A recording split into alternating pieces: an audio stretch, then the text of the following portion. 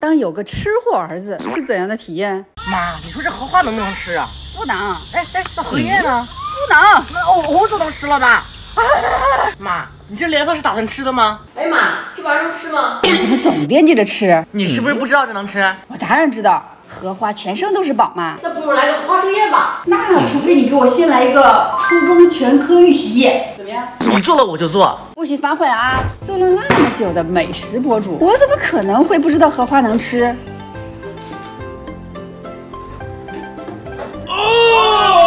我查一下就知道了。哦，原来荷花是要炸着吃的，用盐泡上花瓣来调个面浆。炸粉的配方，我还是最认可自己的：3粉1油1蛋1盐，搅和均匀就可以过花瓣了。虽然我确实没做过啊，但这能难倒我吗？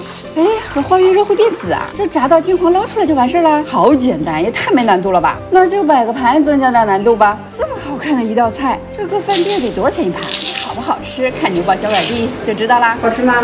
荷花谢了就结成这莲帽，这里面藏着好吃的莲子。鲜莲子啊，得去皮去芯儿。看到这个小疙瘩没？竹签一捅，莲心就完整的出来了。切着屁股就可以做到碗底了。哦对，泡好的糯米得拌2勺白糖，稍微添点放在莲子里，然后就一层莲子一层糯米，这样蒸出来就不会散掉了。大火烧开转小火蒸80分钟，放凉再盖盘子，倒扣，拿掉碗就是一个完整的莲子扣了。再浇个桂花汁，放冰箱冰一下吃，口感香甜粉糯，清清凉凉的，绝对是夏日的绝佳甜品。接下来啊是荷叶，荷叶茶这小子肯定不会喝，那就做个荷叶鸡腿吧。新鲜的鸡腿啊，竖向划几刀，焖出来的肉啊才不会散掉。老抽倒多了，没事，反正蒸出来颜色也会浅。荷叶鸡腿啊是我突发奇想的，一片荷叶一个电饭煲，底下就铺应景的莲藕，鸡腿摆进去，汤汁也倒进去，一个煮饭键就能搞定。哇，香味已经飘出来了，荷叶的清香进入到了鸡腿中，这鲜嫩多汁，油而不腻，而且已经软烂脱骨了，藕片也已经超入味了。说到莲藕，那吃法就太多了。这么热的7月天，自然得清凉点，擀成薄片的藕片，貌似在笑。